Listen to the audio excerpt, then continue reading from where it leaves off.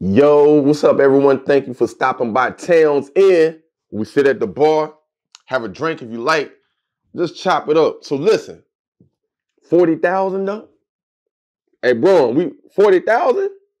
That's what we doing? Yay, that's crazy. I mean, that is an amazing feat for someone to score 40,000 points in the NBA. And that's something that I don't think I will ever see it again in my lifetime, right? I mean, even if you are like the biggest LeBron hater, you just can't stand LeBron because you may feel as though LeBron should not be in the GOAT talk, which is wild to me. Like, even if you don't feel like he's there, I don't think it's a bad thing or it's a far stretch for someone to feel as though he's the greatest. I mean, some people don't feel that. It's gonna always be debates, right? And you aren't gonna be able to tell nobody or change their mind on it. You know what I'm saying? But I know it's a lot of people that love Jordan, grew up watching Jordan. I grew up watching Jordan. Like Jordan's that guy, right? But I think they try to take away and just talk crazy about Braun because they don't want Braun to be in the same conversation as Jordan. It's just inevitable. It's going to happen, right?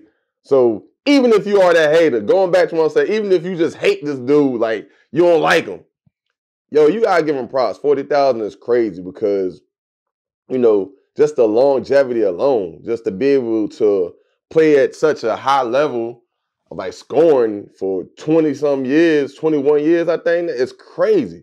And how many people are able to do that? Hell, I just go to the gym and get on a treadmill and I feel good. I get 15, 20 minutes in of a little jog. It's like almost like a damn trot, right? I feel good about myself. I'm like, you know what?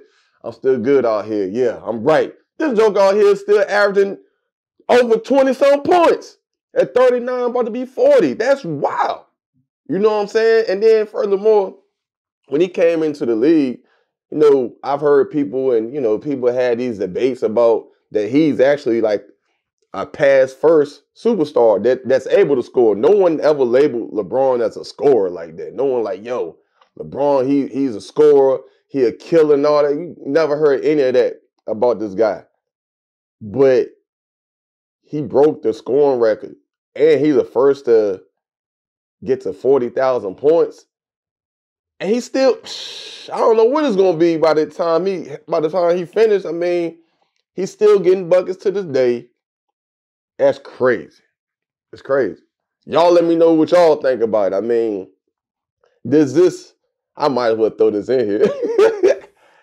Does this add on to like a list of accomplishments that may sway your thoughts that he's the GOAT? Or it doesn't matter. He could never be the GOAT. Let me know what y'all think.